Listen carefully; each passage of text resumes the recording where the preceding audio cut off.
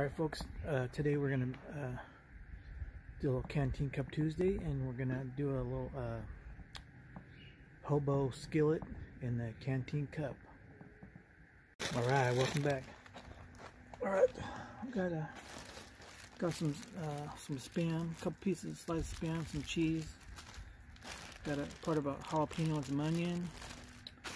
And then I got a couple shumages and a couple eggs, and we're gonna make a hobo skillet in the Canteen Cup. So I'll get started. I'll get the fire going in here, and then we'll get everything going on. Also, my wife had got me this a set, lunch meal set, because the kids got a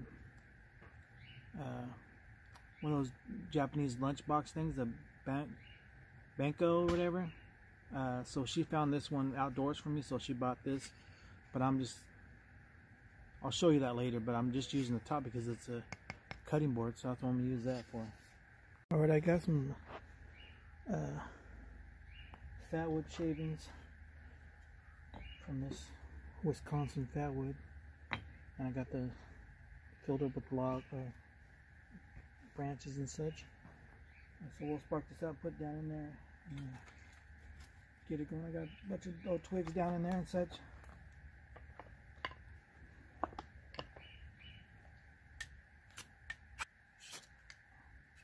There it goes. Just have to take your time sometimes.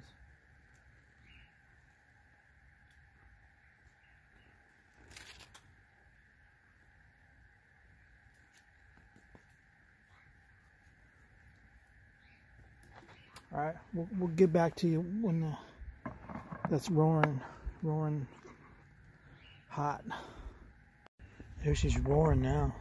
It's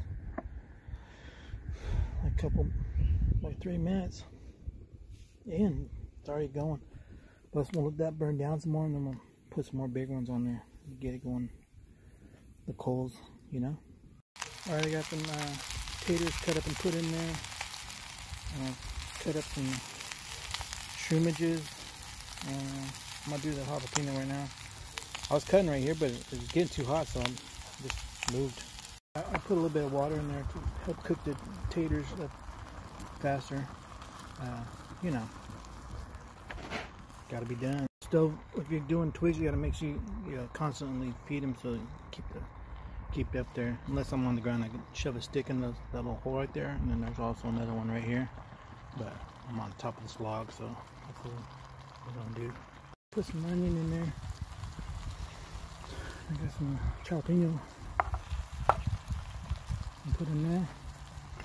And we'll get that stirred up and get it cooked down more. Then we'll add the mushrooms and eggs and cheese later on. Look at that. Looking good.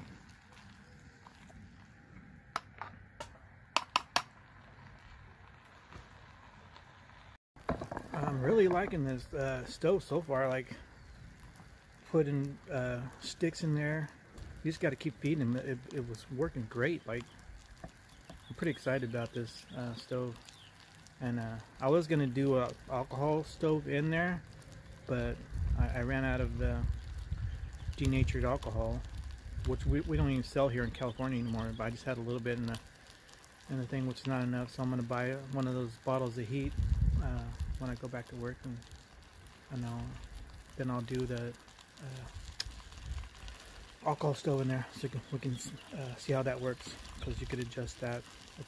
They have a set adjustment in there for like where that 1 inch gap that is the prime gap, I guess what they call it. I don't know. Anyways, we're back to cooking. I just grabbed one of those taters out there, so we'll see if they're done. Pretty much done. So we'll get the egg in there, the 2 eggs, and then mushrooms, and I'll chop up some cheese and some cheese in there too. It'll be really good. Alright, I got the mushrooms and the cheese in there now too, and I'll get the eggs going on. Alright, I just popped those eggs in there. So let's get those cooking. And we'll be getting eaten pretty soon.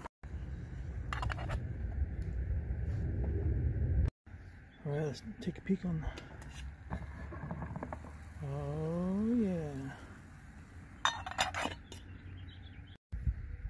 Alright, I just mixed it in there so it'll cook faster, so we'll let it sit in there like that for a little bit and then it'll be done. Yeah. It's turned out great and pretty good, so thanks for watching, folks, and we'll catch you on the next one. So happy bushcrafting. Get outside, make yourself happy. Alright, thanks for watching.